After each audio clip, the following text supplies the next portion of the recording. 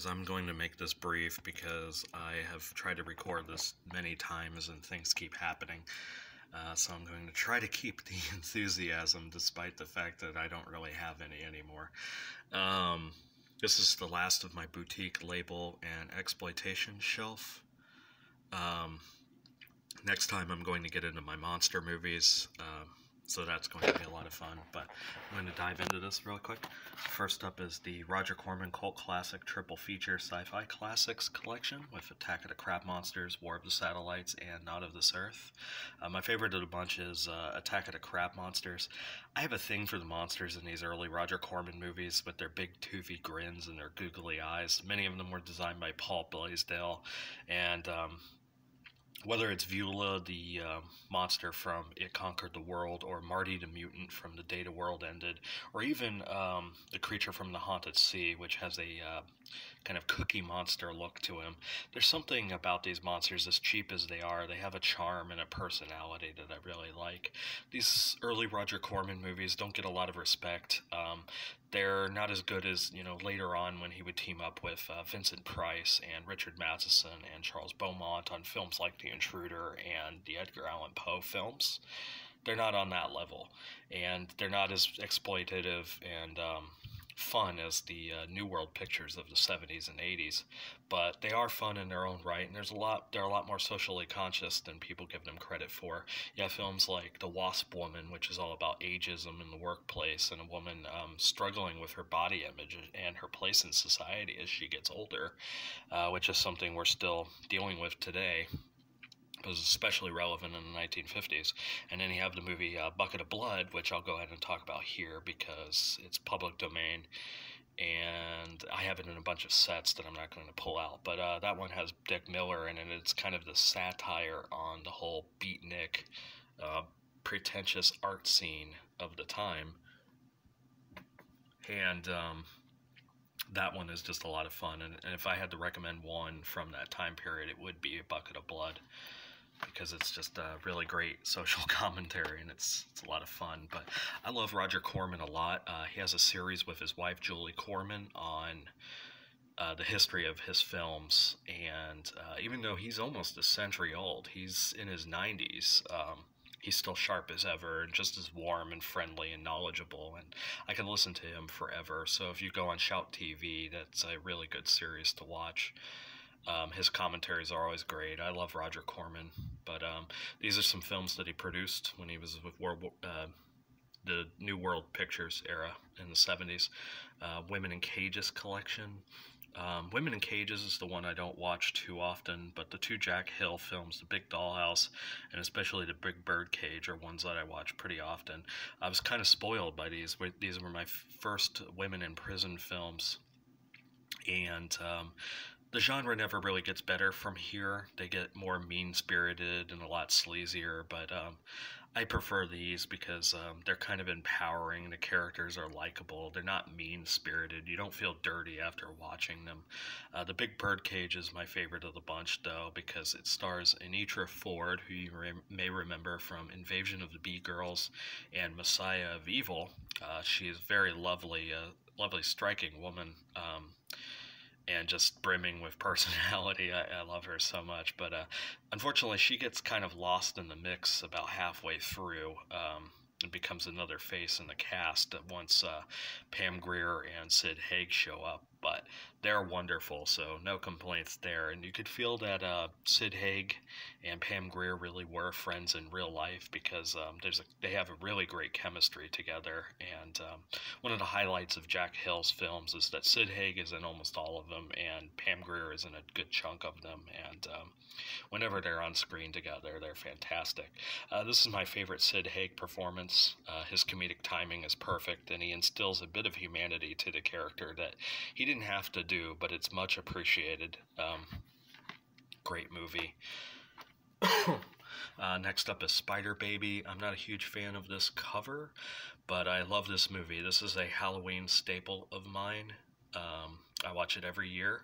The soundtrack is by Lon Chaney Jr. He sings the theme song, and that's another kooky Halloween favorite of mine.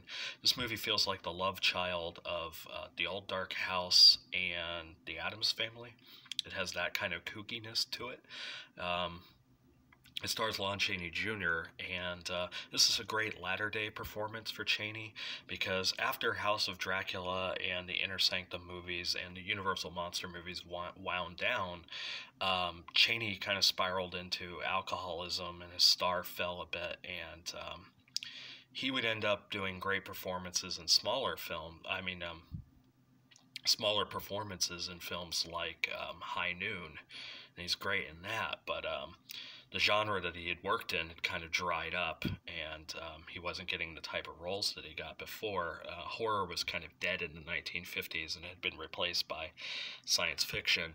He gives a really great drunken performance in The Alligator People, but for the most part, his films of this era are pretty unspectacular. But this film, he gives a really sensitive, tender performance, and it's kind of a reminder of how great Chaney was during his heyday in films like Of Mice and Men and The Wolfman. He was sober during the production of this, but great later-day performance if you just want to remember how great Lon Chaney Jr. could be. I always thought he was an underrated performer who doesn't get the credit that he deserves and always lived in the shadow of his father, but I really like this. And then Sid Haig is in it, of course, because it's Jack Hill, and he's a lot of fun, and really great cast, and really kooky movie. I just wanted to spotlight Chaney for a bit, who I'll talk about more when I talk about my monster movies. Next up is Pam Grier in Coffy. I love Pam Grier. She's probably the most badass woman who's ever existed in cinema, just oozing with charisma and personality. Every moment she's on screen is like dynamite. But I prefer Foxy Brown is my favorite of the two. The dialogue in these movies is just pitch perfect, and the way she delivers it is just incredible. But two iconic characters from Pam Grier, and these were the two that really, really put her on the map. But I could talk about her forever. So next up is Shaft. I really love Richard Roundtree. Whenever he appears in things, I'm usually happy. Thing about these movies is they're kind of a time capsule, and they've tried to bring Shaft back two times now, and then they did Superfly for some reason, and I just don't get it. These 70s blaxploitation movies, they're time capsule films, and there's so much of their time that if you try to modernize them, it just doesn't work. It's like lightning in a bottle. Something in the zeitgeist when these movies were made. You can't replicate that. And I really wish they would stop trying, because it's just, these movies are really special. But this movie has that great theme song everybody loves, and it's a really fun movie. Next up is my guy, Rudy Ray Moore. I got this set at Walmart for $20. I know that Vinegar Syndrome put this out on Blu-ray, but I'm not going to argue with a big brick of Dolomite for $20. Rudy Ray Moore is a hero of mine. I love him very much. I'm a sucker for anybody with a really good yell, and Rudy Ray Moore's yell never ceases to make me laugh. He's not a great actor. He pretty much plays himself, but he's a personality, and he just brings so much to these characters that he plays, which he played characters other than Dolomite, but they're all essentially the same character. But these come with it's a bunch of documentaries and live shows. But the films are Disco Godfather, Petey Wheatstraw, The Human Tornado, and Dolomite. My favorite of the bunch is Petey Wheatstraw. I feel like that's the movie where he's just firing on all cylinders, and the Rudy Ray Moore kind of formula had been established by that point. They were a well-oiled machine by that point. But the other thing I like about Rudy Ray Moore's films is there's a sense of camaraderie behind the scenes, and you can really feel it, where you can tell that it's just Rudy Ray Moore and his friends and people he knows getting together and putting on a show. They don't have a lot of money, but man, they're going to entertain you. And there's just wild stuff, and they're never afraid to experiment. And there's something really inspiring about that. Every time I watch one of Rudy Ray Moore's, especially Dolomite, and Petey Wheatstraw. They just inspire me to want to make movies. It's that sense of camaraderie there, where it's just a bunch of people getting together and making it happen. Um, but I love him, and I really like that film that Eddie Murphy did about him. Anyway, going into the Soul Cinema collections, Cotton Comes to Harlem, which was directed by the great Ossie Davis, who's an actor that I really admire. And then Hell Up in Harlem, which was a Larry Cohen film. It was kind of his follow-up to Black Caesar, which I do prefer over Hell Up in Harlem. But I do like Hell Up in Harlem. Fred Williamson was always great. He's right up there with Pam Grier, where they're just these icons, you know, and everything they're in, you're guaranteed a good time. But I agree with Fred Williamson when he said he didn't do blaxploitation movies, because when I think of blaxploitation, I do think more of like the Xenon films, like Welcome Home, Brother Charles, or the Dolomite. But the films with Fred Williamson and even like Pam Grier, they're just damn good movies. They're not really exploitation movies. I know they can be lumped in with that, but like Hell Up in Harlem, and especially Black Caesar, is just an awesome drama. These were really good movies, and they're just, like I said, they're a time capsule. They have a flavor to them that just can't be replicated. But Fred Williamson is just oozing with charisma. He's just one of the most charismatic people ever on screen. Speaking of which, William Marshall is another actor who is just very charismatic and likable. Blackula and Blackula Scream are really great. I grew up with William Marshall, of course. I saw him first in Pee-wee's Playhouse, where he played the king of cartoons. And then finding out he was also Blackula, I just loved him even more. But he's a great on-screen presence, and I've often said that Blackula is the greatest attempt to modernize Dracula and bring Dracula into the modern world. Whereas Christopher Lee, you know, in the Hammer films, they tried to do it too at the same time, but Christopher Lee would look really ridiculous in the cape and getup if he were to mingle in modern society, which is why in those films they keep him relegated to the cemetery and in the shadows, because you can't just have Dracula walking around. Whereas William Marshall in this film, he fits right in. He still has the regalness of a guy who's been around for hundreds of years, but and you buy that aspect of him, but you also buy him as a man who can, even though he is from out of time, he can mingle with society and fit right in and charm people, and no one really bats an eye at him. Whereas if Christopher Lee, you know, walks down the street, you know, people are going to look at him, you know, weirdly. Not the case with William Marshall.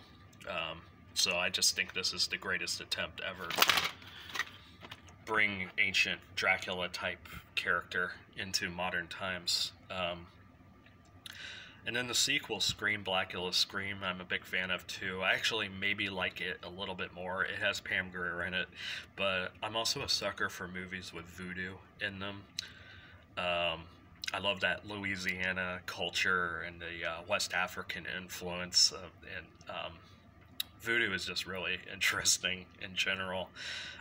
There's another one called Sugar Hill, which is made at this time period. It also has voodoo in it. The James Bond movie Live and Let Die. You know, I'm such a sucker for that. I eat it up. But I like Scream, Blackula Scream just as much. I find it's kind of an underappreciated sequel. It's fun, but I love that stuff. Next up, Bargain Bin Collections. This features Blood Diner, which was Jackie Kong's attempt to kind of satirize and send up the films of Herschel Gordon Lewis. It was originally meant to be a sequel to Blood Feast. This one is a lot of fun. I really, really like this movie. It's so over the top and wacky. Next up is Parents, which is a dark comedy that I didn't like at first, but has really grown on me once I kind of understood what it is. Earth Girls Are Easy is not a movie I'm very fond of, though I do really like Julie Brown. It's always nice seeing her. Sundown is kind of a okay, fun Bruce Campbell movie. Fido is really great. I'm really fond of the actor Dylan Baker. He shows up in things like Trick or Treat, and he played Dr. Connors in the Spider-Man movies, and he's in a really disturbing movie called Happiness, but I really like his dry delivery. There's something about Dylan Baker. Anything he's in, I always enjoy his performances. But Billy Connolly is great in this as a zombie. It's a fun send-up to things like Lassie, but with a zombie. It's a cute movie. And I haven't seen Boy Eats Girl because I don't really like horror comedies with teenagers from this time period. Next up is another one. I got it for Waxwork. I love this movie. I'm just going to say Zach Galligan may be the most likable person ever to appear on film. He's in Gremlins. There's something very sweet and doe-eyed about him that I just really like. And it's funny because even today he looks the same. The man hasn't aged at all. But also stars David Warner, who I grew up with as Ra's al Ghul on Batman the Animated Series. So I knew his voice before I knew him. But great actor, and Patrick McGee is in it. Dana Ashbrook is in it. So you have two actors from Twin Peaks in this, and just a huge stable of monsters. Every monster you can think of is in this movie. I like the sequel a lot too. I haven't seen 976 Evil 2 because I haven't seen the first one. Ghoulies 3 I'm not too fond of. The Unholy I'm not too fond of. Chud 2, Bud the Chud, here's a hot take. I actually like Bud the Chud more than the first one. I always found the original Chud kind of boring, even though I like the monsters. The creatures themselves are really cool. But Chud 2 has a really fun performance by Garrett Graham, who played Beef in The Phantom of the Paradise. And he's wildly entertaining. And it feels more like a Return of the Living Dead movie. But it's a lot of fun. Chopping Mall is a great early Jim Wynorski film, and I'm always sad for Jim Wynorski because in his heyday when he did films like this and Return of the Swamp Thing, he just made a lot of really fun movies. And then when the direct-to-video market came into play and these movies stopped getting theatrical releases, he just fell into doing softcore movies and became very bitter, and it's a shame. Slaughter High is really great. This movie has a Wet Hot American Summer feel to it because all the actors in this are much older than the teenagers they're playing, including the lovely Carolyn Monroe, who was like 35 at the time, playing a teenager. But this is a really fun slasher movie. Kind of your standard slasher, but I enjoy it. And Class of 1999 is a sequel to Class of 1984. I still haven't watched this, but I've heard really good things about it. Next up is The Toxic Avenger. This is one of the quintessential 80s monster movies. Everybody's seen it, so I'm not really going to talk about it. Citizen Toxie as well, a lot of fun. These are the only two Toxic Avenger movies that I have because honestly they're the only two I like. I don't really like Toxie 2 and 3 all that much, but they're really great, especially the first one. Terror Firmer feels like it's coming directly from Lloyd Kaufman's mouth. This movie is very cynical and it's very critical of modern Hollywood, which I don't know, in a world that's completely dominated by big, soulless blockbusters and superhero movies, this movie seems really apt about how the little guy has just been destroyed. And there's a character in this movie named Casey, who I always think of this line when I think of people who only watch mainstream movies and never go to watch anything else. There's a quote in this movie where Casey says, "People want big budget movies. This is why we go to the movies." it's so perfect. But it's a very cynical movie, but it's also really gross and hilarious, and you feel like you really get to know Lloyd Kaufman when you watch this movie, and there are a lot of his personal experiences worked into it too. But this is my favorite Troma movie. My favorite of Lloyd Kaufman's movies, Tromeo and Juliet, was written by James Gunn. James Gunn is actually one of the voices in Hollywood that I am really enjoying. I've liked most of his films. Um, I thought of the Marvel movies, Guardians of the Galaxy 1 and 2 had a little bit more personality and individuality than you usually see in those movies. Um, he's really great, and I'm always going to support his work. But Romeo and Juliet's a lot of fun. It has his brother Sean in it. Will Keenan, who was in Terra Firma, he's in it. Debbie Rochon, really great cast, really good soundtrack. But this movie just makes me laugh. I quote it a lot with my friends. Next up is Poultrygeist, Night of the Chicken Dead, which I have signed by Lloyd Kaufman. Toxie loves Ron, love Lloyd Kaufman. This is when I met Lloyd at a convention. My friend was actually working the Troma booth. He was playing the Toxic Avenger, and he was going around dressed as Toxie, and he complained about it, which I don't know why. I told him, well, one, it was probably one of the masks from Toxic Avenger 2 or 3. It was that same rat shit infested mask that probably just dwelled in the Troma basement for 30 years. But he was wearing that, and he was walking around as Toxie, and he was complaining. And I'm like, you get to play Toxie for Lloyd Kaufman. Not many people get to do that. But he introduced me to Lloyd, and I was just a gushing fanboy. And I had just watched this movie, and I've been a fan of Lloyd Kaufman for years, and I love him, and I love his movies, and I love his books on film.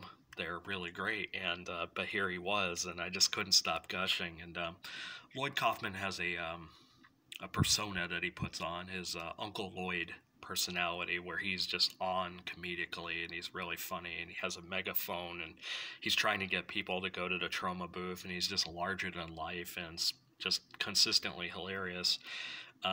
He actually broke character. He put up with me gushing and broke character, and for a moment, and gave me a really kind of warm, sincere thank you. Like, he really appreciated what I had to say, and he gave me a hug. So I'll always remember that, the day that Lloyd Kaufman gave me a hug, and that meant a lot to me.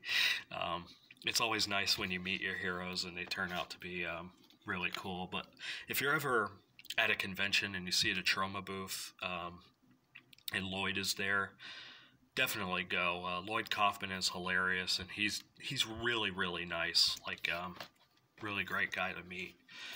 Next up is Cannibal the Musical, Trey Parker and Matt Stone. What more to say about this film? I get Let's Build a Snowman stuck in my head on a weekly basis. Troll 1 and 2. I'm going to be real, this is a hot take. I'm a big fan of the first Troll. I like John Carl Buechler. He's another one of those directors who just always seemed really warm and friendly, and his stories are amazing. If you listen to his commentaries, just seemed like the greatest guy ever. I always felt bad for him because he did the 7th Friday the 13th movie, and the MPAA ruined his movie. That movie just, they butchered it, and I feel so bad for him. But Troll is a fun little movie. The problem with this movie is it's not a horror movie. This is a family fantasy movie, and if you go in expecting that, it's a lot of fun. The troll effects are really great. I really wish I could have met John Carl Buechler to find out how he did this, because it's kind of an early example of like animatronic makeup hybrid, and the troll is really cool. And he's played by He's played by Phil Fondacaro, who is a character actor who also plays the character of Malcolm in this movie. But great character actor who I grew up watching. He was on Sabrina the Teenage Witch. He played Roland, who is this little elf guy who just pestered her all the time and wanted to marry her. And he's in the Tales from the Crypt movies. He's in Bordello of Blood. He shows up in a lot of things, but I've always really, really liked him. And the Troll is an awesome monster. But this is a really fun movie that I don't think deserves to be crapped on as much as it does. And it also has Michael Moriarty in it, so I like it. Troll 2 we're not going to talk about because there's a whole documentary devoted to it. Really fun, bad movie directed by Claudio Vergasso. Probably his best movie. Meet the Feebles was a really cool early puppet movie that's really gross. Peter Jackson, I like it. Kentucky Fried Movie, early John Landis. I'm a big fan of some of the sketches for this. If I had any complaint about this movie, it's that I do think that the Fistful of Yen parody of Enter the Dragon does run a little bit long. I like this movie a lot, but I do prefer Amazon Women on the Moon, which was kind of a follow-up to this. I prefer that one over this one, but Kentucky Fried Movie is fun. Next up is a pack of public domain kung fu films. I've only seen one of these, and I was flabbergasted that it used the soundtrack to Exorcist 2 by Ennio Morricone. Lovely score, but I think it's funny that they used it in this. I need to watch more of these. Riki-Oh, which is the ultimate fun martial arts splatter film. This is a really good one to order pizza, get some alcohol, and have a bunch of friends and laugh your ass off. This is a wild, wild movie. And you guys have all seen it, I'm sure. Going fast because I'm afraid my battery is going to die. Deliverance, just randomly, classic film. The Warriors, just randomly, Walter Hill, really awesome movie. The Fist of Death collection, which includes the Street Fighter movies, which I do need to upgrade on Blu-ray because I really like them. But it also includes a bunch of the Bruceploitation movies that were made after Bruce Lee died, with guys like Bruce Lee. I'm not a fan of these movies. If I want to watch a Bruce Lee movie, I'll watch a Bruce Lee movie, but I just find these movies just really insulting. Like, exploiting a man's death to the point where some of them actually show like his body in a casket, you know, type thing, and that's just in bad taste. I'm not a fan of these, but I am a fan of these Girls, Guns, and G-Strings collection. These are Andy Sidaris films. This is all of his films. The one to really watch, like if you've never seen any of his films, is Hard Ticket to Hawaii. It's just a really fun, hilarious 80s action movie with some great set pieces, but these were staples of the mom and pop video stores when I was growing up. I used to rent Return to Savage Beach and Day of the Warrior quite a bit. They're ridiculous movies, but I'm a big fan of them. They kind of run together if you watch them all at once, which I've done before, and I wouldn't mind revisiting these, but Andy Sidaris is fun. Next up is the Bombshells collection. I've only watched 2 of these. Chain Gang Women, which is not what I thought it would be. It's actually about some men that are on a chain gang who run away. And then also Galaxina, which is a really bad Star Wars parody, and I don't like Star Wars very much to begin with. It's really only notable for starring Dorothy Stratton, who was the Playboy playmate who was violently murdered by her disturbing, crazy boyfriend. It was made into the film Star 80, which is a great movie if you guys want to check that out. But Galaxina, I've seen that, but I wouldn't mind watching some of these other ones. Just these public domain sets, I just buy them and I forget about them sometimes. Also, Ray Bradbury collection, Ray Bradbury Theater. This was a TV show for HBO, I believe. Really good anthology series. You can't go wrong with Ray Bradbury. He's one of my favorite writers. Another public domain set, The Legendary West. I've watched a good chunk of these, but Death Rides a Horse is a really fun one with Lee Van Cleef. The Grand Duel is another one with Lee Van Cleef. This was a really nice surprise, and this is one of the films that started my philosophy that if an Italian movie has Lee Van Cleef in it, it's probably going to be good. His Name Was King has Klaus Kinski in it. This soundtrack was repurposed by Quentin Tarantino. Keoma and Grand Duel are both on Blu-ray. I need to upgrade both of these, but especially the Grand Duel. Keoma has Woody Strode, who was a staple of Westerns, dating back all the way to The Man Who Shot Liberty Valance, and then Franco Nero, who was the original Django. And then the One-Eyed Jacks, this is another one that I need to upgrade. Criterion released it. This is Marlon Brando's sole directorial feature. I really like Brando from this era. And it's a shame that, you know, shortly after this, he started getting bitter and disenfranchised and just stopped giving great performances. And when he did, he was usually a tremendous pain in the ass. Although sometimes it improved it. In the case of Apocalypse Now, I think his decisions were ultimately for the better of the film, but usually he was just a pain in the ass. If you really want to get to know Marlon Brando late in his career, watch that documentary, Lost Soul, the doomed journey of Richard Stanley's Island of Dr. Moreau. But One-Eyed Jacks, released by Criterion, it's a really cool movie, and this is another one I need to upgrade. But on to my last one, Taboo Tales. I haven't watched all of these, but this is a collection of like juvenile delinquent and moral films of the 30s and 40s, Reefer Madness, stuff like that. They're kind of fun.